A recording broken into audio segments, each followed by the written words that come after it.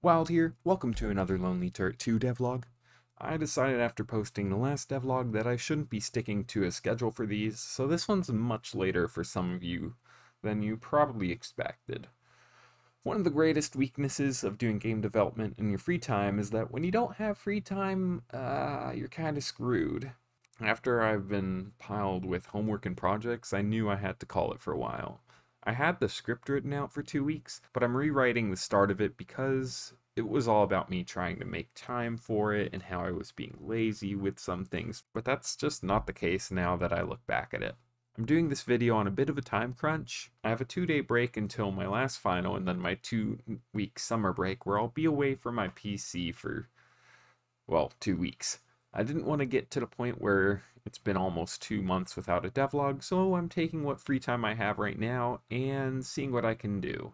First up, bugs. Let's look at the ones I fixed. There was a bug with the boss bar in level 2 where it wasn't properly changing colors to match the level. This was fixed, and the same thing is happening on level 3, so I'm glad I had it fixed. There's also some weird stuff happening with a few weapons, so I had a few alterations done, such as the Twister and Black Hole no longer affecting bosses, so you can no longer cheese them. Another issue with the bosses came with when I was testing to see how far I can make it with the new changes to make the game easier, and when I got to a high enough kill count, the enemies were coming out so fast that I was getting multiple bosses on the screen.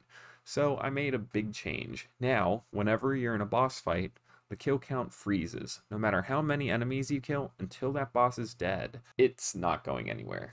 That kill count will stay still, you won't get any upgrades, so it also means that you can't cheese bosses through health-based upgrades, and it's much more of a challenge now. Last video, I talked about how the game was too hard.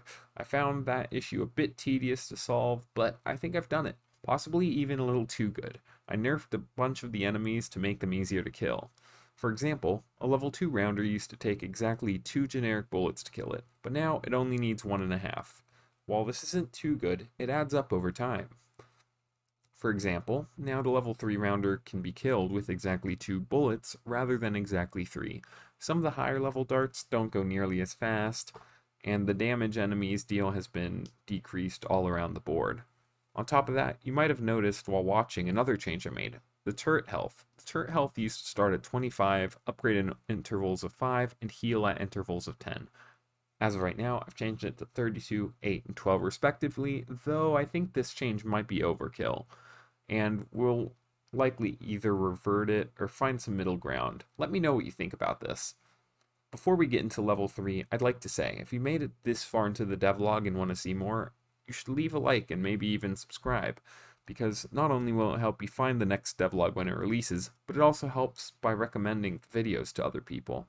With that out of the way, let's look at level 3. While level 2 had a focus on enemies that shot back at you, and you had to make use of stuff like fog and gattlers to deal with incoming fire, level 3 has a focus of unusual enemy patterns, requiring the player to make use of attachments that will home or deal damage without the delay of bullet speed, like lasers, which I will cover in a bit. In terms of enemies, the dart and rounder return. The swarmer also returns, but it isn't nearly as common as it was in the first level.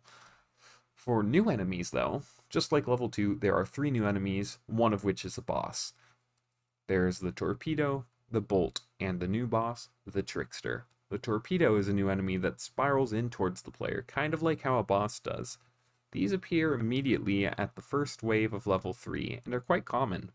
They're faster than rounders to make up for the longer distance they have to travel, and when they get close enough to the player, they'll just home in straight to the player, because otherwise it makes them way too easy to hit.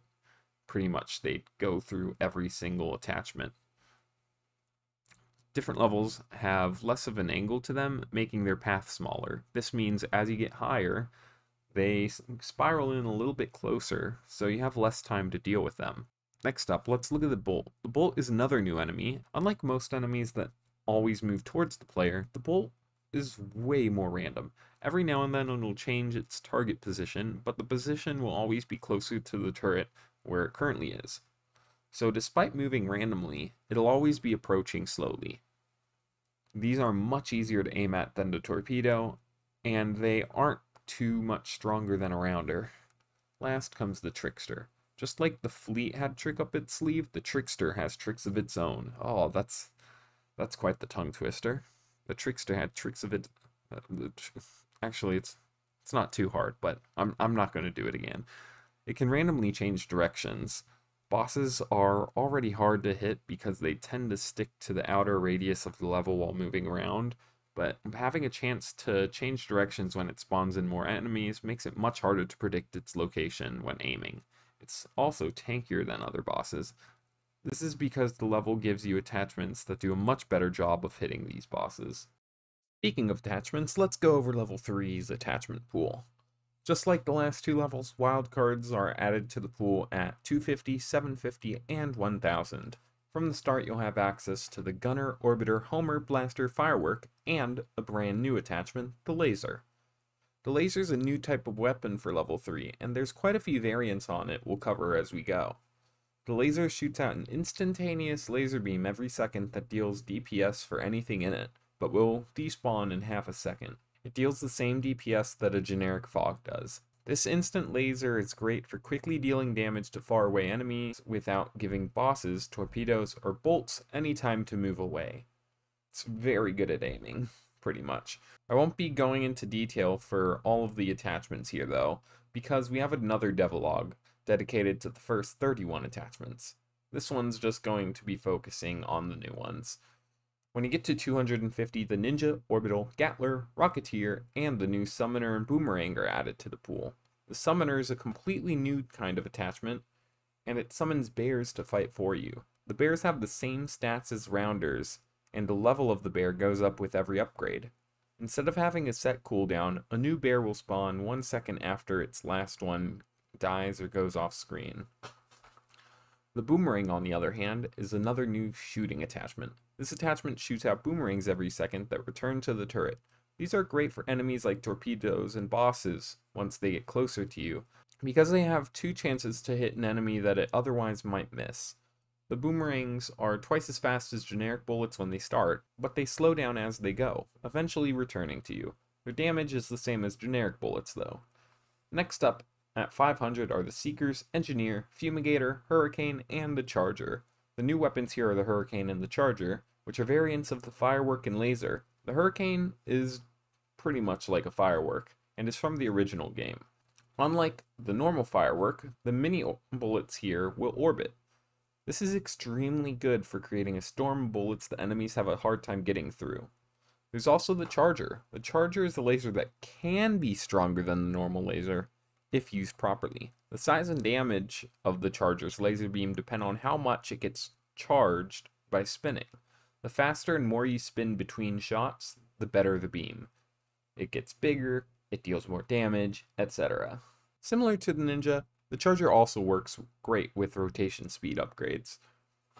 Next up at 750, the attachments added to the pool are the Billy, Orbitrix Fan, and the Railgun. The Railgun is essentially a more powerful laser. Similar to how the Gunner has the cannon, the Railgun shoots larger beams that deal more damage at the cost of a longer cooldown.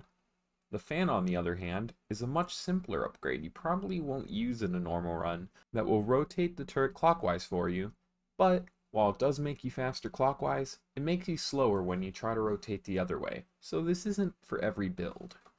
Lastly, at 1000, you unlock the Fogger, Smokers, and the Prism. You probably recognize the first two, but the Prism's a new weapon, and practically just a dual-headed laser. Fun fact, this is the first dual-headed weapon that needed its own class, as the laser does some specific things for creating the beams that require different things than the typical bullet to function. Okay, and that's level 3.